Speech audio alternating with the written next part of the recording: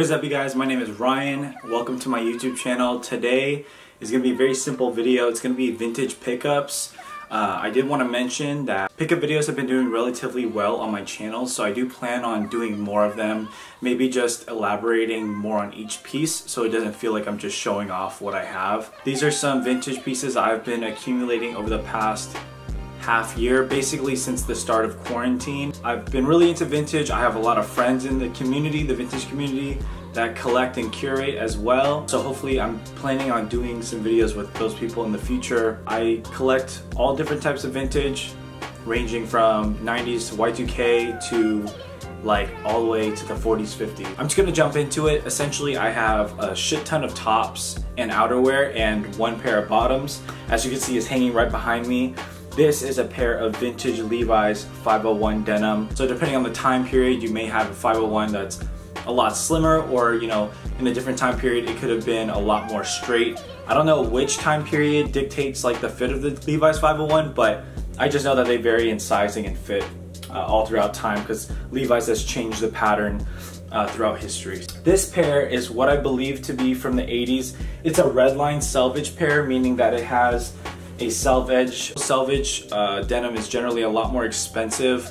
It's a lot more commonly found in Japanese raw denim nowadays, but American Levi's were doing that quite a long time ago. I believe, unless it's LVC, you can only find red lines on American-made Levi's. This pair is definitely from the 80s. It has a lowercase e and no stamping on the back of the buttons, as far as I can tell at least. It is a little bit stiff for some reason, which I don't know why, but essentially this is just a very faded pair of Levi's I've been wanting for a while. I've been wanting red lines for quite some time. I like to cuff my pants, so I ended up getting these in a 34 inseam.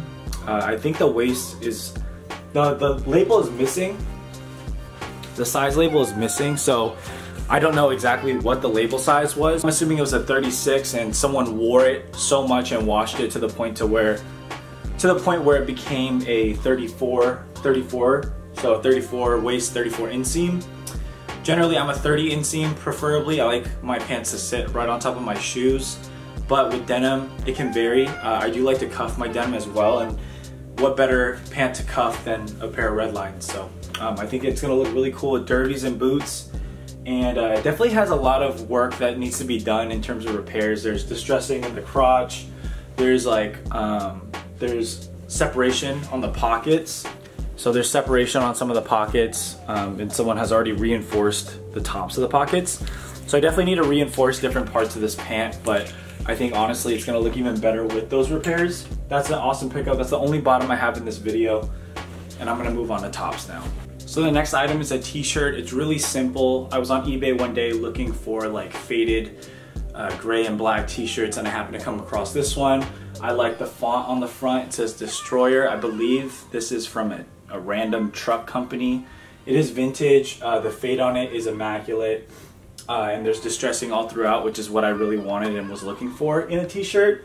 The only issue here is that it's more of a blue based gray than it is like just black or monochrome. So I do wish it was a little bit more on the black side, but nonetheless it's still a cool t-shirt, and worn inside out it looks cool too.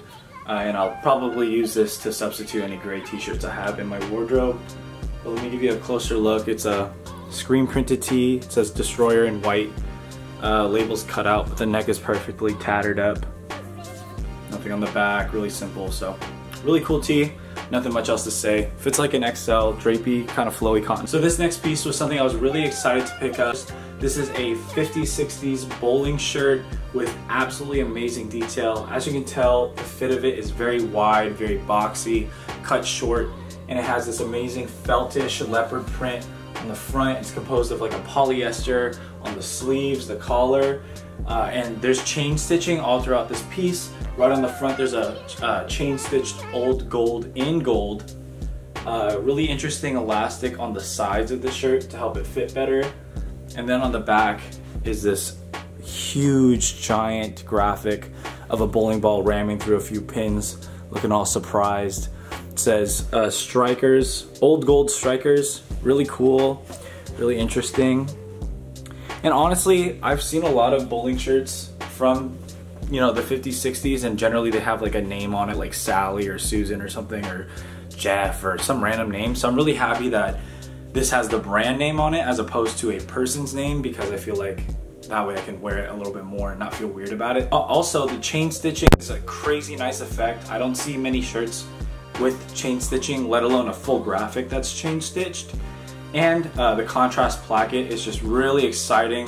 Has a lot of attitude, so I'm definitely going to be wearing this a lot more. Also, you can tell this bowling shirt and shirts like it have probably been referenced a lot by designer brands.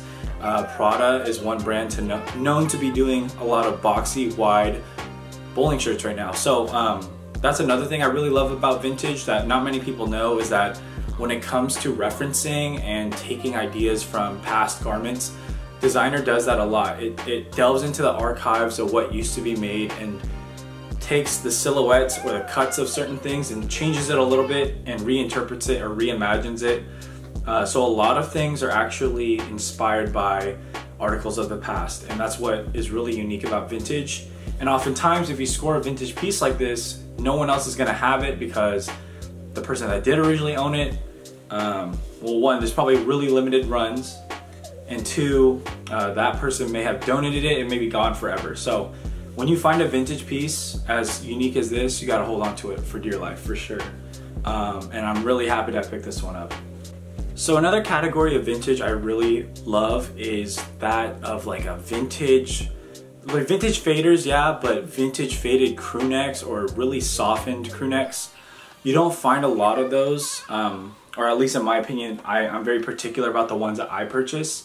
And this is from a brand that I actually really enjoy, and I think it is honestly overlooked in the vintage community, and that's Polo. A lot of vintage Polo is not only super wearable, super Americana, but they also, as a brand, used a lot of rare, sometimes very unusual materials. And also on top of that, a lot of Polo, because Polo was such a popular brand, they were making so many diffusion labels and so many sub-brands that the types of garments you can find from vintage Polo are, the variety is vast. There's so many different types of clothing. So this is pretty normal, pretty like a basic American vintage crew neck, but I've seen like crazy like jackets, like fireman clasp jackets. I've seen like cool fisherman's vests, crazy tech pants and cargo pants. So when it comes to Polo, I think that's definitely slept on in how diverse their product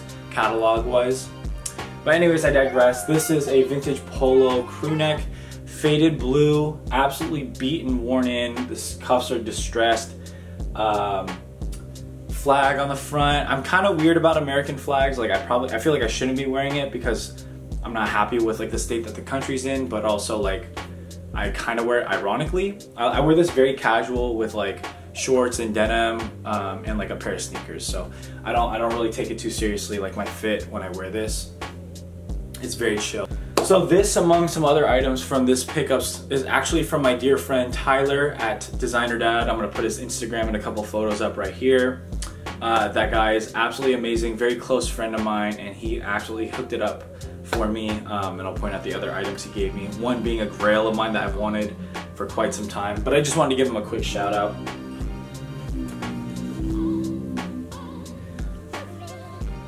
So moving on, there are actually quite a few crew necks that I accumulated over this period of time. I got this online. This is a 1967 short sleeve crew neck sweatshirt. The cotton on this is absolutely super insanely soft. It actually reminds me of my Virginia Creeper raglan cut shirt in the same silhouette. Like a baseball raglan with short sleeves and made out of a sweatshirt material. This one's actually softer than that.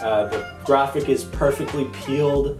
I love the cartoony looking vintage, like authentic cartoon vintage is super cool to me. So this one has like some it says Rose Bowl boiler makers, and some like ripped little like 1960s guy on the front with like a hammer. Really interesting. There's distressing and paint splatter and fades throughout this crew neck. And honestly, you can tell it's from the 60s from this little cutesy square script tag.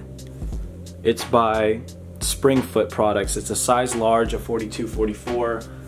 Really cool. And it's not a silhouette I would normally pick up, but I feel like it makes me look a little bit more, you know, built. And I like the cut of it. It's really interesting. So wearing this with denim and like a pair of combat boots is something I would definitely do. Another page I wanted to shout out is Thrifts with Blake. He actually inspired me to pick up some of these 50s, 60s sweaters that I'm showcasing today. His curation is out of this world. He has some of the craziest, rarest vintage clothing. So if you haven't checked him out, I'm gonna put some photos and his Instagram on here as well. I definitely wanna make a video with that guy someday because his style is really crazy too. Very well put together guy. And he's just like an overall nice person, so. This is another 50s, 60s crew neck. This one says available 84. Presumably that was whatever sports athlete's number this was, jersey number or whatever. It is a double V stitched neck. So that's one way you can tell if a crew neck is vintage is if it has this double V shape right here. Also including like the cotton composition and like how thick it is and you know the quality of the print. But yeah. What I really like about 50s, 60s crew necks in particular is that they have these extremely long cuffs, very nice sturdy cotton, kind of similar to like that of a reverse weave, if not better. A wide fit, like an actual wide waist pit to pit, and then it goes straight down. And then it also has like a semi-crop, like generally they're pretty cropped in nature. So the fit of 50s, 60s crew necks, I'm absolutely in love with as well.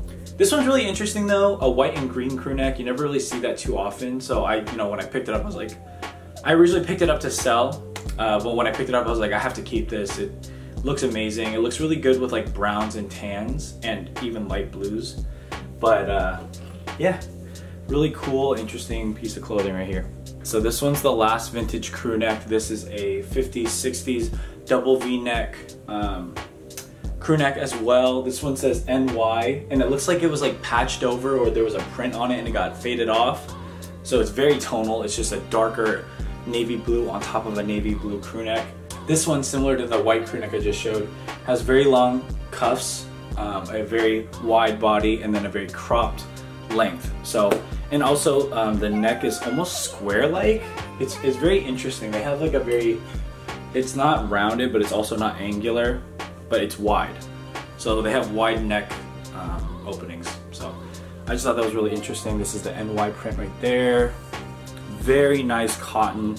Honestly perfect for like the fall winter when you don't want to wear like a full-on jacket, but you also want to be warm enough to go outside. These next two items are from my friend Tyler as well. I've been on the search for vintage cardigans for quite some time. In addition to mohair knitted things, I really love like just the overall look of like a beat distressed cardigan. This one is a very nice light pale pastel blue. The thing with this one is that it's not itchy whatsoever. Usually when you buy wool cardigans or anything made of wool that's vintage, they feel slightly itchy. They feel kind of like, if you've ever felt like a vintage Pendleton flannel, that's exactly how itchy they are. Even if it's a knit and has that stretch, doesn't matter, it's still itchy. This one is hardly itchy at all. It's actually quite comfortable, quite soft to the touch. It's from Pebble Beach of California. I think it's from the 50s or 60s, honestly, just from the fit alone. This one's a size 42, fits like a large. It's actually made of 100% imported alpaca, which is extremely soft and known to be a lot more soft than your traditional wool. So I'm really happy about that. Beautiful color, like I said, and yeah, there's not much else to say. It's a little bit tattered up, but I have no problem with that. I think when it has vintage tattering, or when it's vintage and it's tattered, there's a lot more character to it and makes it a lot more fun to style. So going back to my note about how slept on and bizarre this brand could be, this is another polo piece. This has been my absolute grail ever since I saw Tyler wore it. I have like a very old picture from like a few years ago of him in it. He's just a happy boy. I'll put it right here. And I've wanted that cardigan ever since, but he definitely made it clear that it was on his not for sale list. But I recently was able to buy it off of him. I got it for a pretty good deal as well. What's really crazy about this cardigan is that it is composed of 50% linen, 34% ramie, 14% silk, and then 2% other fibers. So the composition alone is super unique. It's crazy that to see a cardigan made out of so many different materials that isn't just wool. Not even to mention there's an absolutely beautiful plaid or tartan pattern right here with the cute double pockets, very Clueless like, very I don't know how to describe it, very like vintage golfer esque. And yeah, I just love how it fits. The sleeves are extremely long, so they kind of land right here. It looks really good with like silver popping out and like a nice button up, or just a plain white tank top is how I like to wear it. It's oddly a size small, but it fits me, and I'm like a large XL, so do with that information what you want. But yeah, this cardigan, I will never ever get rid of this cardigan. It looks amazing. It feels amazing because it's silk composition and it's not just wool, and it's linen too. It's actually really breathable, and I can wear this during the hot weather. I think I wore this on like a 80 or 90 degree weather day and I was completely fine. It felt like I'm just wearing a long sleeve if anything. So yeah, I was really excited to pick that up from him. This is the cardigan up close, by the way, if you want to see the label. Here we go. Beautiful, beautiful. Look how see-through that is. So this next piece I actually picked up at Thrift. This jacket style was really popular probably a few years ago. Like I would say 2014 to 2018 was probably its run of the most popular jacket for quite some time, next to like the leather biking jacket or biker jacket. This one is unique, however, because it's super cropped and it's very wide. It's very Hyder Ackerman-esque, and I think that's why I am keeping it, is because it just gives off a much more interesting cut and silhouette. It is vintage. It's from the 50s or 60s. Well, 50s to 70s, I think. It has a Scoville zipper, which is a vintage zipper brand. It's by, I think the branding is Speedwalk & Sons. Has the traditional aviator jacket, military grade pocket patch right there that indicates what it is. But yeah, the silver zipper, the wide, boxy, cropped fit, and the fact that it's reversible is definitely some factors that made me want to keep this. Originally I was just going to buy to sell, but it's a beautiful jacket, and I think I should keep it in my wardrobe for just a bit. It'll be really great for layering season as well. The inside says WC Hunter, so that must be whoever owned this previously. So I can't really, I mean I could wear it on the orange side, but I probably wouldn't. Alright guys, we are at the end of the video. This is the last piece that will conclude this collection of pickups. And I hope you guys did enjoy this video, but this right here is a vintage Sugajan souvenir jacket from, I believe, the 1960s, 1950s, possibly earlier. I acquired this from a very popular vintage collector by the name of Wesley on Instagram. I've been following Wesley ever since I was in high school. His style, his sense of fashion, and the things that he collects is out of this world. I've been a fan for quite some time. He's made a transition from extremely designer like Celine Saint Laurent, Raf Simons, over to almost completely vintage. Now he drives a vintage motorcycle. He's a very huge adopter of vintage goods while still maintaining the high-end look. So he gives off the Saint Laurent vibe very well. I'll put his Instagram and a couple pictures right here. I believe he actually just modeled for Celine not too long ago, but that guy is insane. He'll do an occasional story sale, and one day I was just on my phone and happened to see it, and he was posting this crazy collection of jackets. And this one, I'm not generally a fan of souvenir jackets because it reminds me of like 2015 Urban Outfitters, but the fact that it's authentically vintage and the color alone, this like pink rose-ish silk or satin or what, I think it's silk. This pink rose-ish silk with the really nice metallic embroidery, and then this absolutely stunning navy blue, cream, and orange ribbing. They just all blend so well together. This one's a size large.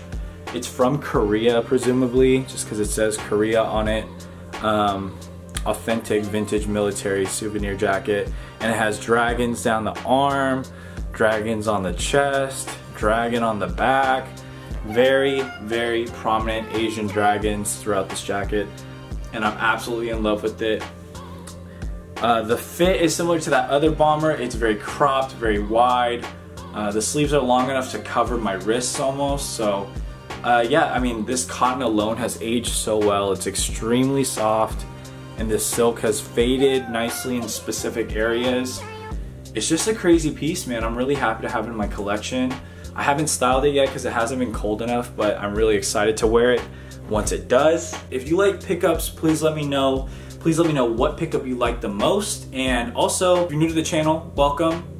Give me a subscribe, like, comment, tell me what you think. I'm planning on making more videos soon, just not only pickups. I kind of want to, you know, space each out. Every other video is probably a pickup video, but I want to do like analysis. I want to do like, I don't really know, like a styling video, stuff like that. So let me know. It's kind of a weird time right now because of COVID, but I'm doing my best to be consistent. So, you know, what better time than now? Thank you guys so much. If you don't already follow me on Instagram, check me out. It's Ryan M. Kwong, and also Rotten Closet for my store and styling, okay? I'll see you guys later. Bye.